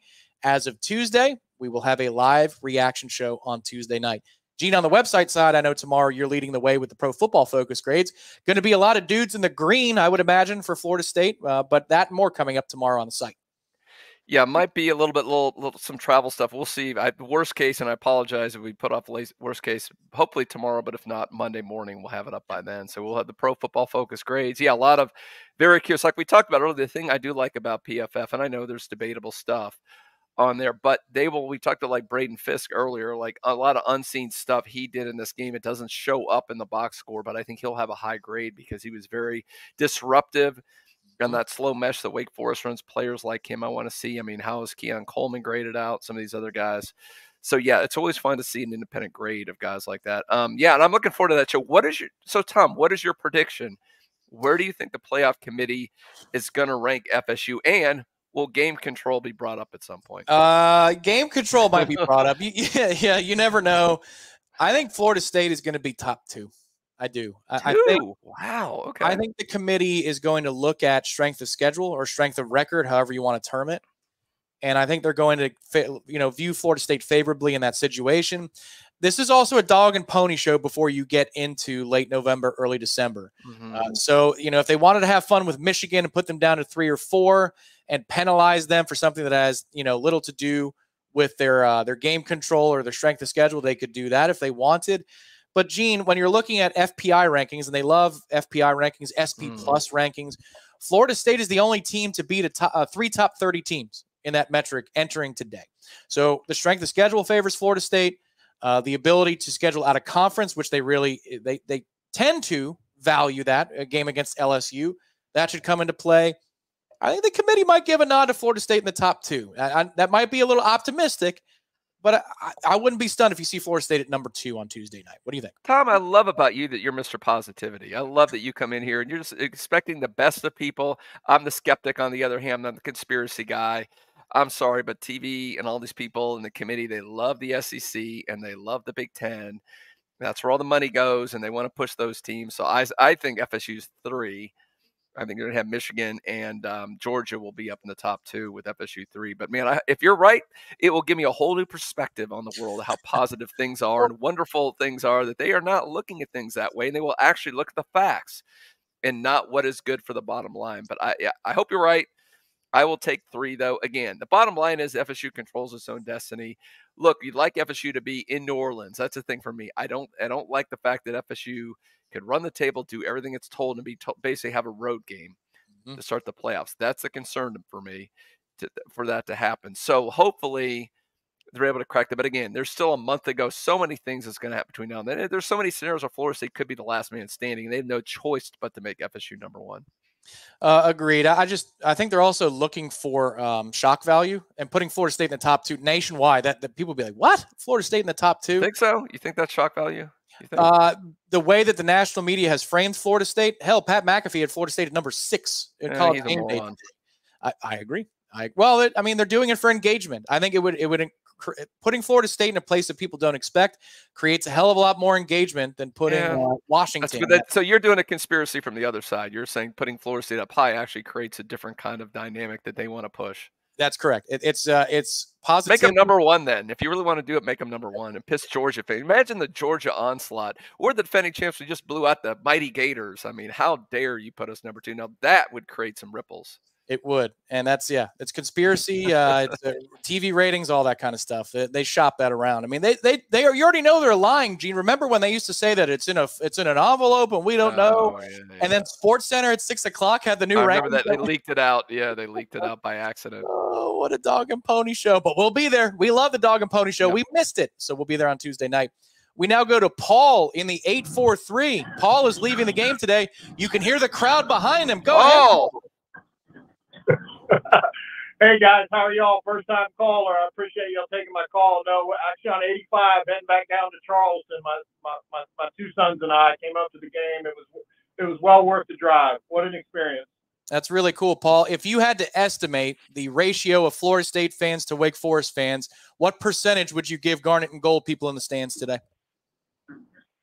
Man, accurately probably had at least be 60-40, if not 70-30. It was impressive. It really was. That's awesome. I tell you, we missed the band though, because the tomahawk chop was all over the place. The band plays such a role. It's unbelievable. Yeah. Paul, were you able to get on Snuggy Hill? Did you hang out there at all? We tried to get in it. I was going to have my sons get in, and then everybody was packing in because they were following the shade around. It was actually comical. Yeah, and the big thing I was calling in, and Tom, my moniker on the live shows is Hog Watcher, so I'm a trench guy at heart. I had an opportunity to meet you and Jeff in New Orleans at the bar when everybody left. It was just you, me, and Jeff sat there and talked football for like 3 hours and drinking adult beverages. Drinking adult beverages for 3 hours? I've never done such a thing, Paul. But Hog Watcher, we now know your name. You were supervising. There it is. Yeah, that's outstanding. So what stood out to you today, Paul? You know, the biggest thing is I don't understand why we keep getting pressure on 3-man rushes. I mean, I love JT to death. I just feel like sometimes it's almost like a double-edged sword because he's got such happy feet and can spin out so much. I just love to see him step up. I feel like the O-line's doing a lot better than what people think when you really watch the game from the inside out. Oh, that's a good point. It's a good point. It's a good observation, Paul. I mean, Tom, you talk about that. Maybe get Dominic to comment on some of that stuff too. And I know that's the thing. I think the more athletic, speedy quarterbacks have a tendency to use that as their crutch to roll out when there's pressure starts to do instead of stepping up, which helps you see the receivers ahead of you or run and get that head start doing that. So that's a very good observation. Yeah, Paul, we hope to hear from you again. Thanks for doing your part today, going out to the game and cheering loud. Yes. So one bit of insight from camp that I'll share regarding that. We all came out of camp seeing the same things, and it's tough, because you're going against yourselves. It's a limiting factor. You're playing, your own defense every day, so you don't really know what you have. But I will say, Paul, we all expected pass protection to be worse than run blocking after camp, which is crazy because it's kind of been backwards since the season started. But I think the first impression that Jordan had during camp, even though he's got a green non-contact jersey on, was there was a lot of pressure up the middle, because there was in camp. So maybe that could account for some of his propensity to flush outside the pocket a little bit. But I do want to clean one thing up from earlier today, Gene. I believe it was Wes was talking about he didn't see Robert Scott. Robert Scott did play, and he played more than I expected to see him play. By the end of the game, I'll be interested to see when Pro Football Focus releases the snap counts. But Robert was available today. Bless Harris played for most of the balance of the game at left tackle, but it'll be interesting to see the snap counts as always. And that's probably my favorite part of the report after the game. Because maybe I have a little bit of time tomorrow. Maybe I'll just do a quick thing on the snap counts and leave put the top 2 or 3 grades or whatever's out there instead of the deep. I do a pretty deep analysis at every segment across the board. Have you ever seen our Pro Football Focus grades? But I know a lot of people want to know those snap counts. So maybe that's what I'll do if I only have a limited amount. Because it does take 2-3 hours to crunch all that stuff out every day. We now go to Havana, Florida, and we're talking to, is it Exit? Go ahead with your name, sir. What's your name? Hey, it's Exit Smith, EXIT-SMITH out of Havana. All right. And I know it's a strange name. It could have been worse. It was 71. Anyway, I just want to say that the one thing we haven't mentioned today is we don't have a quality loss. Yeah. We've well, that's a problem. behind game management. We don't have a quality loss. Yeah, that's right. No body clock issues with a noon kick, nothing like that, Exit. I mean, that's the one thing we need to put on our resume. Isn't that correct? It seemed like the entire 2014 season was just a season of we didn't have a quality loss. So that's something I won't forget before I retired from the Marines and moved here to northern Tallahassee. And just glad to be here, glad to be enjoying these great seasons. This is amazing. Oh, it is. It is. Exit, thank you very much for your call, and thank you, as always, for your service. Yes.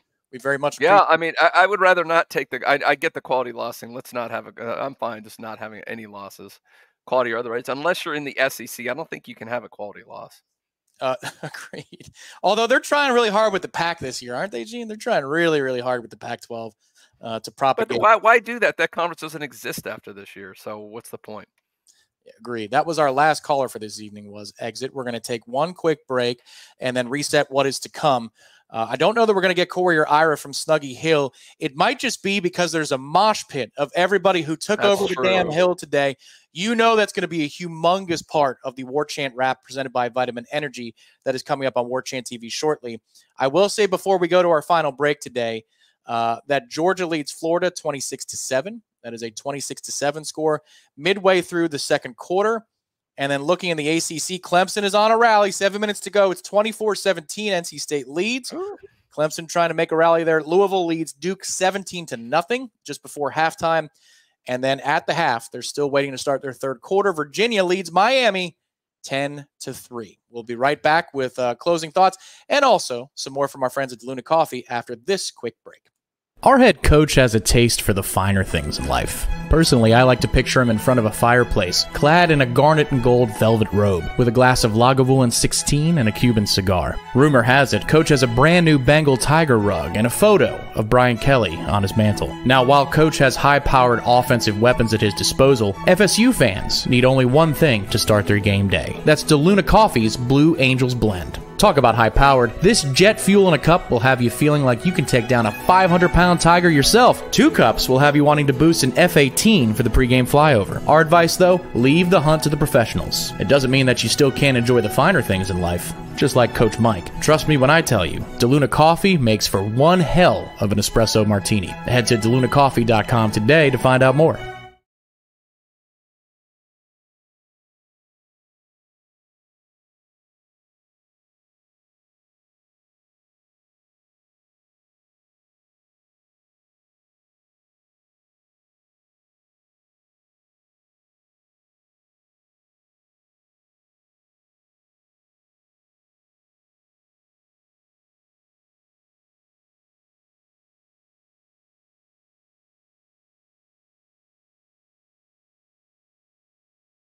You want that DeLuna coffee. You need that DeLuna coffee. Florida State is 8-0, and here's a great way to celebrate from our friends at DeLuna Coffee.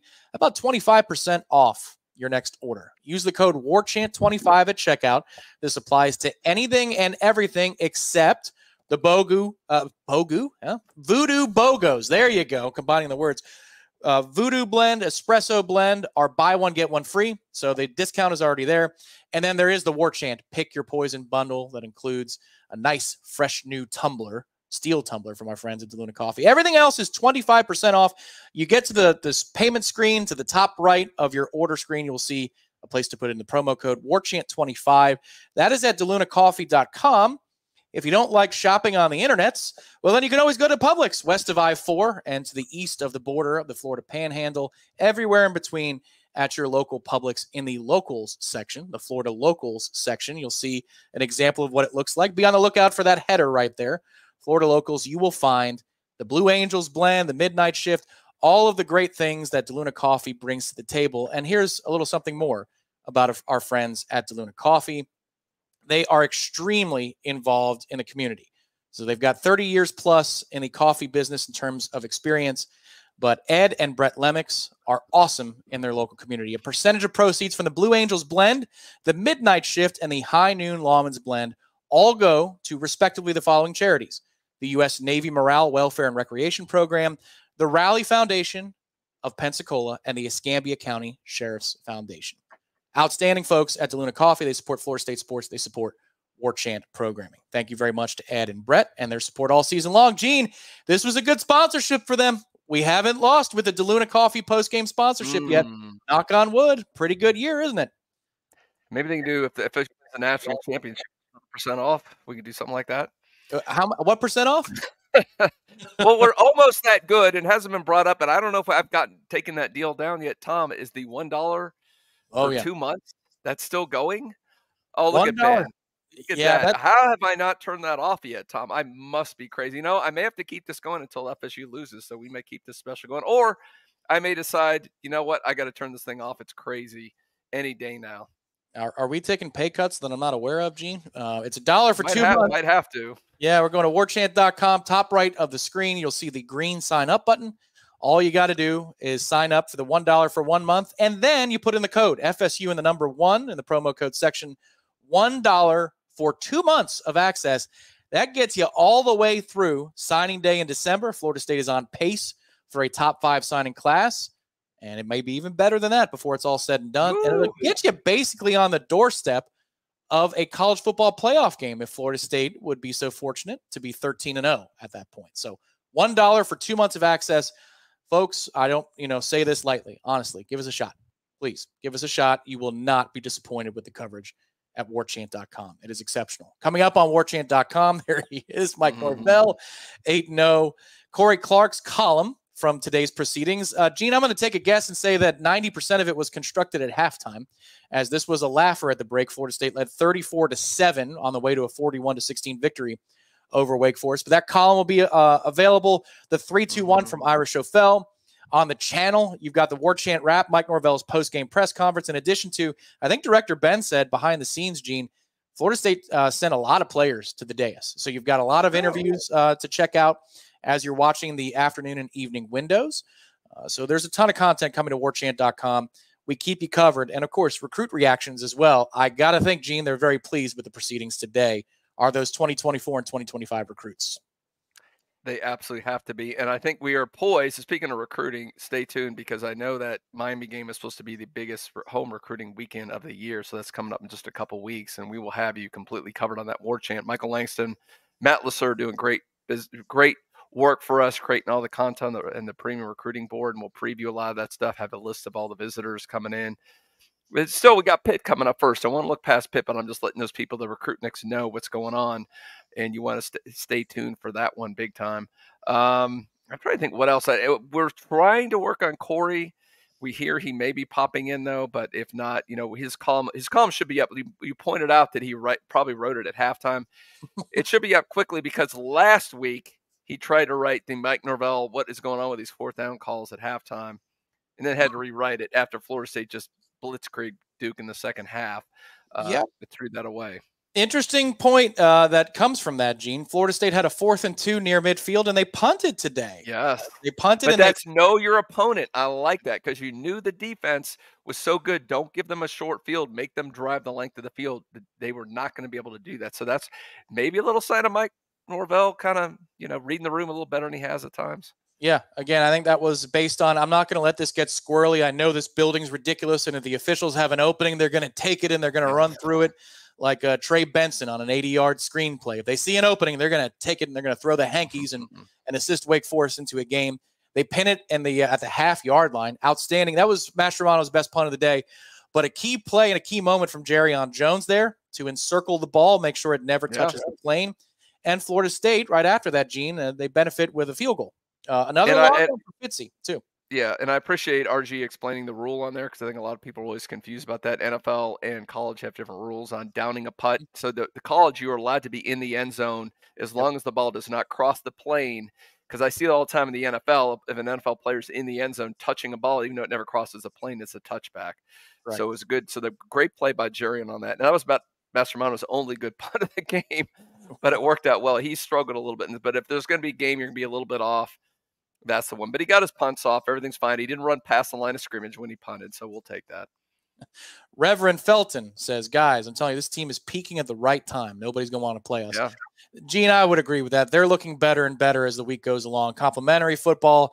The kick return game has come to life a little bit in recent weeks. Obviously, it was a huge moment last week for Deuce Spann, but a couple of good returns today.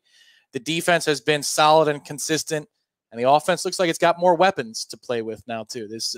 I would agree. That's a pretty good assessment from Mr. Reverend Felton there. Yeah, I mean, I mentioned that earlier. I like the fact this team seems to be peaking, especially the defense seems like it's getting better and better.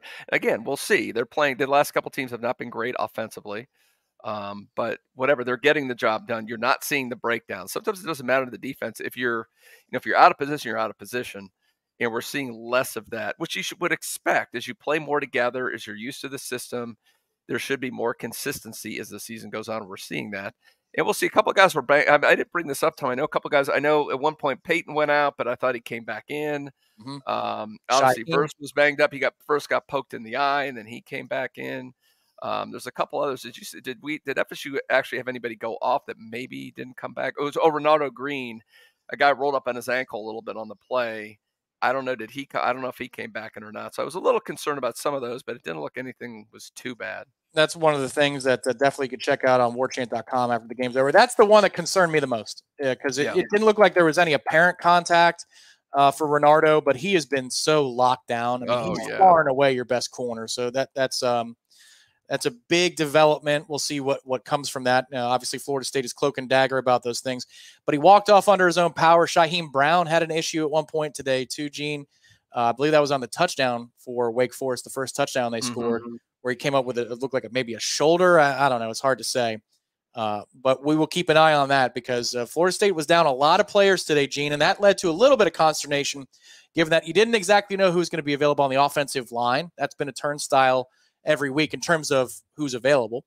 And then Johnny Wilson was out. Hakeem Williams was out. So Florida State overcame that. That's the one thing in a blowout win. You just don't want to see anybody go down and get hurt.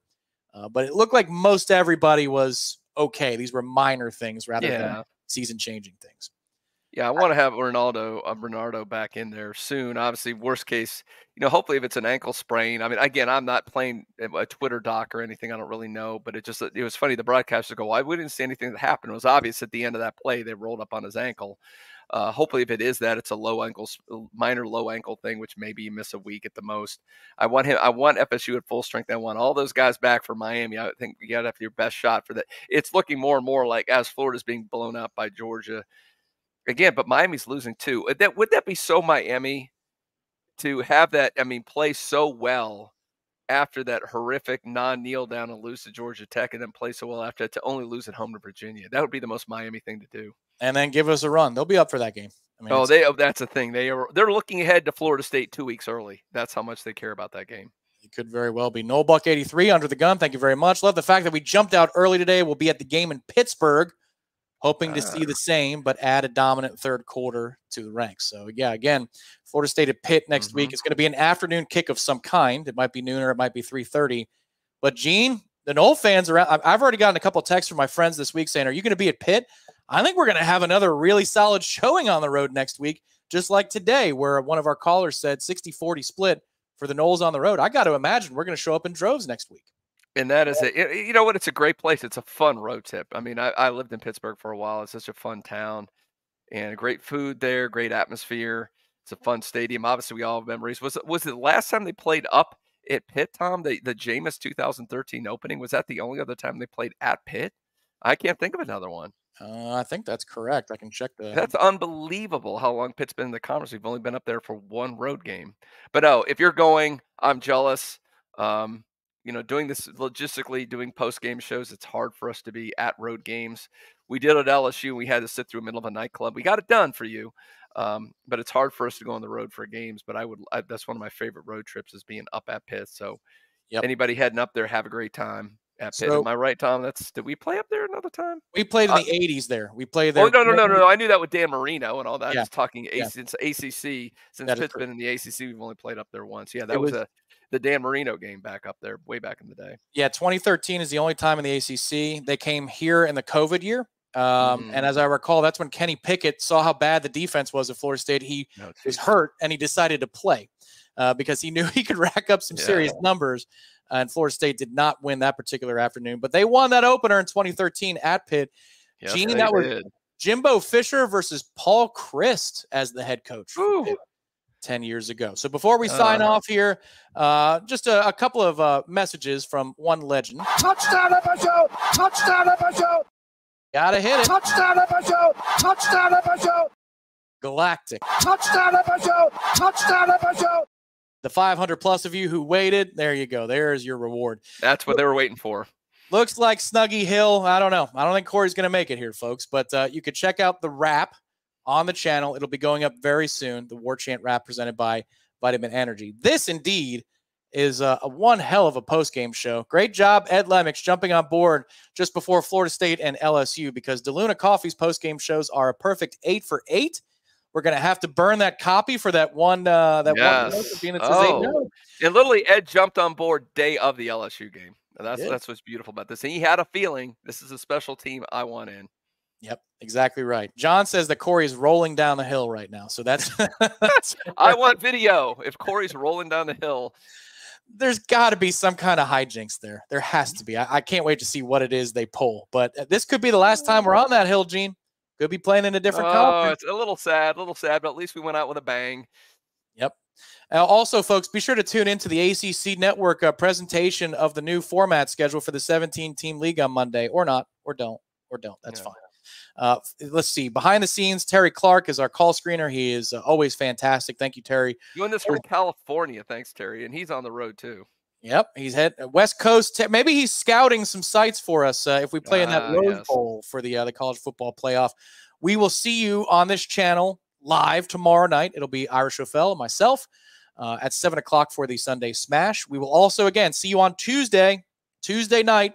We will have a watch-along for the college football playoff rankings. It'll be a reveal on. Gene's ready. I think Gene's going to be on that show. I want to be on that one because I'm ready. We get where I live in Tallahassee. We get a lot of trick or treaters though, so I don't know if the wife is ready to take that on by herself at 7 o'clock. She might need my help because they will literally line up outside our door. They know what I give out. They know we're good with the big candy bars. Yep, it's the same thing here. So we might be pulling shifts in order to make sure that the kids are taken care of on a Tuesday night. Thank you, Troy Knoll, who is dealing with 6 inches of snow today in the high country up in Wyoming. Yeah, so thank you, Troy. Appreciate you. Thank you to everybody who participated in the program. To those of you who contributed, I'm talking to Florida Man in Texas, Joshua, Double D Supreme, Zenol, James S., Kim, and Nolbuck. Thank you very much. Everybody else who contributed, just questions, comments like Mike is doing right now. Thank you for being here. Without you, Mike, we don't exist. So we very much appreciate you. For Gene Williams, who is in the Blue Ridge, somewhere undisclosed right now, and he's going to be enjoying some more Norwegians. Yes, but I might break out a little, I've got a little wine and cheese up here. Break out some cheese and wine and watch the sunset over the mountains here, the Blue Ridge Mountains. Looking forward to that and basking in the glow of 8-0, baby.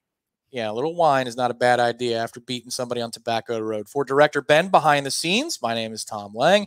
Thank you, everybody. Hit the like button on the way out. It takes just 1 second. We appreciate you. This has been the Warchant Gameday Postgame Call-In Show presented by our friends and brewed up by DeLuna Coffee.